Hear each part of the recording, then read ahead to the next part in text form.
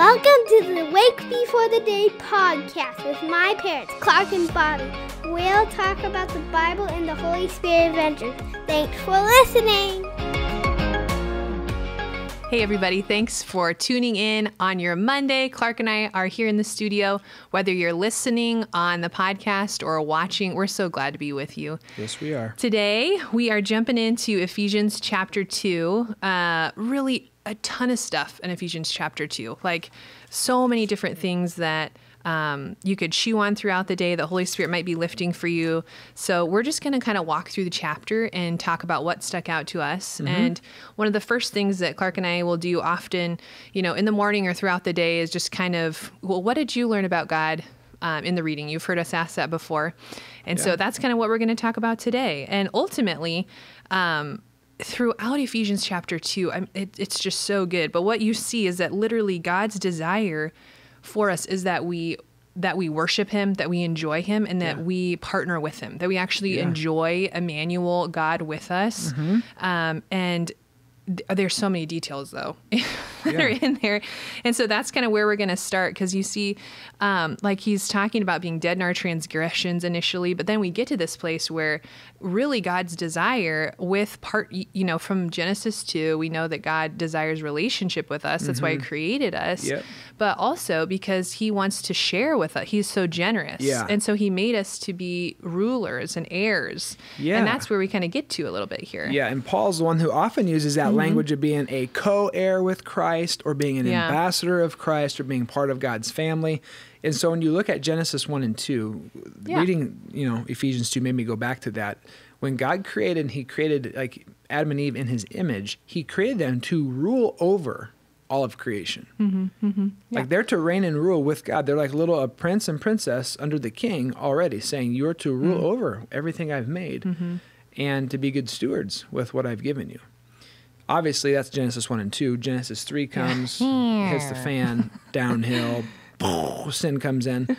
But as Christ comes and redeems us, and like you said, he is Emmanuel, God with us, as from that point on, the Spirit's been given and is inviting us to, again, step into our rightful spot, ruling and reigning with God, giving glory to God as his kingdom comes. And so if you look at verse 6, Ephesians 2, verse 6, it says, and God raised us up with Christ and seated us with him in the heavenly realms in Christ Jesus, in order that the coming ages he might show the incomparable riches of his grace expressed in the kindness to us in Christ Jesus. And so it's like pointing to some kind of authority that we have in Christ because of what Christ has done. Mm-hmm. And as I look at that, I love it because it's just a reminder that he's called us, go back to Genesis 1 and 2, like remember your roots, remember your lineage, remember the call I've placed in your life. It's to be rulers and reigners with Christ in this world. I think all too often I forget that and kind of more focused on, my little world. And God's actually saying, like, you have great importance and you need to be a steward over much of all of what I've given you, but even more, creation itself. Yeah. Take care of it. Well, and it's easy to forget. I love in the Message version, this chapter starts out and it says that, culture or the earth is telling you how to live and they have no business doing that. Yes. And so it's easy to forget, who we are in Christ because we're listening to the noise of the world instead of this intimate reminder in Scripture saying, no, that's not true. Don't listen. This, in Ephesians 2, literally, this is who you are. Yeah. And so, you're made in the image of God. Yeah. You are important. You're a son. You're a daughter. You're a co-heir. Mm-hmm. You're reigning and ruling with Christ. And you have to ask yourself, like, why? Like, why would God do this? And like, what did I do to deserve this? And that's a question you have to address because oftentimes we might get, inflated ego or a big head from this. So that no one can boast. Yeah. Yes, so no one can boast. Like, why is it that we get this? It's just because of God's grace. Yeah, verse 8. It's because God's good. So, I don't know, you were sharing, you went to the library with our kids this week, and you're renting some books out, and our oldest was kind of tapping into, like, really the brokenness of humanity. If you know Kirby at all. Talk to us about shark fin soup, Bobby. I know, shark fin soup. If you... sometimes your kids will have this desire or passion, like, where is that coming from? Like, I didn't know you were into this at all. Kirby could be like Captain Planet. she just is so passionate about the rightful treatment of animals and the earth. Yeah. And so right now we're kind of learning a lot about the ocean. And so we're learning about creatures in the ocean. And so we wanted to get some shark books at the library. Yeah. There's a lot of shark attack books. I'll say that. Yeah. Funny story with that, real quick tangent. Oh, what? Well, we're going on the beach and we're swimming. And so Kirby's learning to read at the same time. And she's like, Dad, are there sharks out there? I'm like, yeah, but they're like way out there. They're not going to hurt us. And so she's still asking this question, and she learns to read. Like, fast forward a couple weeks, we go on a date.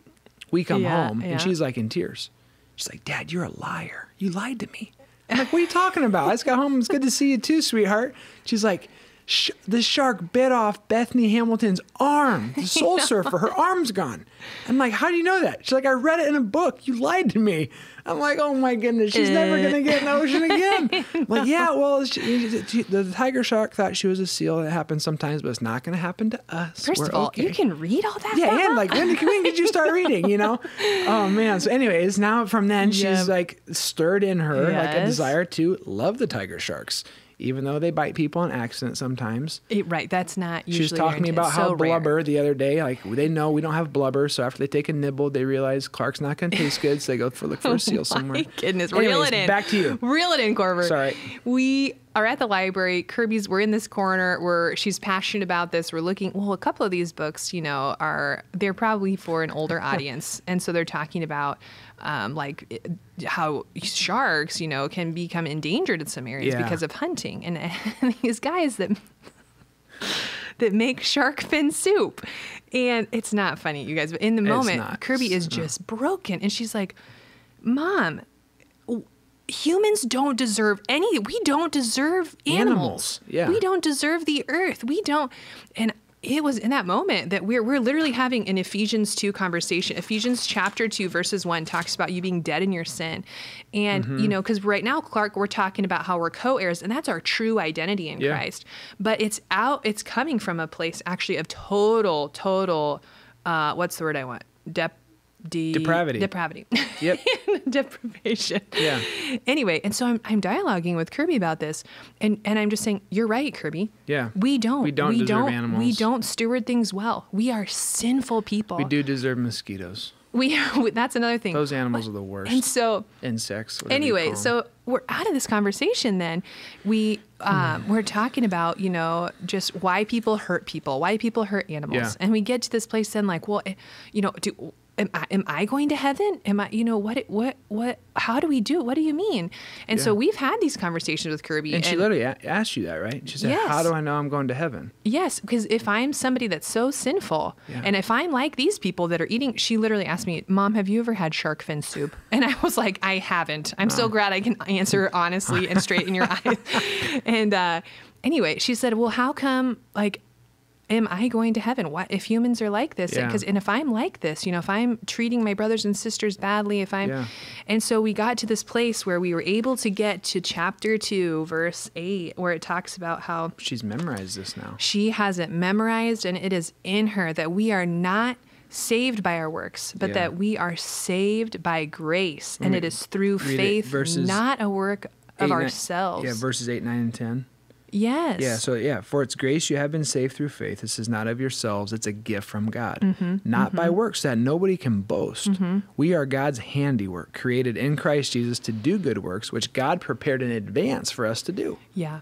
And so that's why, you know, even though it's confusing, Kirby, when we look around at the world and we see all kinds of hurt and brokenness, and even when we look at our own lives and we see hurt and brokenness, we're confused. We got to come back to truth and hear the word and believe it and plant it in our hearts and know that, it's not because of how good I am. No. It's not. It's because of what Jesus did and who he is. So we hold these two realities in your hand. One, God has designed you in his image. You have a great deal of worth, and you are loved, and God wants you to belong.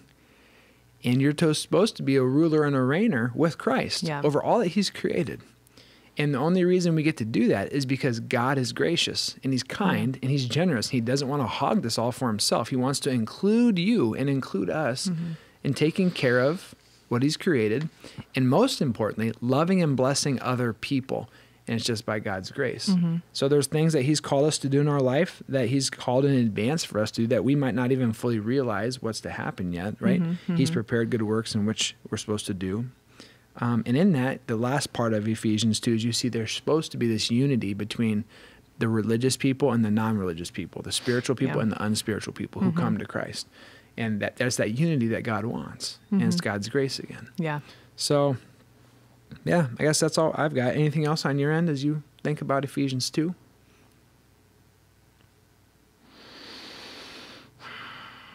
Shark fin soup. Yeah, honestly, I'm just kind of pausing here. And I just want to make sure that I think we shared it, that it's just grace. Yeah, that it's really the gift of repentance to be able to say, you know, I have my own hurts, habits, and hang-ups. And because of who Jesus Christ is, when we repent and we follow him, that's his invitation, is follow me, follow me, follow me. It's an invitation. Please take the invitation every breath, every moment, every day. Yeah. Holy Spirit empowers us to be able to do that. Yeah. And so I'm just so grateful. I hope you guys read Ephesians chapter 2, and I hope you're super blessed by it. I know we both are. I know we're going to keep coming back to it, I'm sure, with our shark fin soup stuff. You know what that reminds me of? As you were talking, I had the voice from the Rescuers Down Under. Bees. Bee soup. Have you seen that movie? Yeah, Bianca and what's the little Bernard. Bernard, darling. Yeah, in the restaurant. Bee soup. If you know, you know. Going back to my Disney roots, childhood. No Get shark fin here. soup here. Ephesians 2, you're saved by grace. God bless you. The Lord bless you and keep you. Don't make his face shine on you and be gracious to you. The Lord turn his face towards you and give him his peace. Have a great day.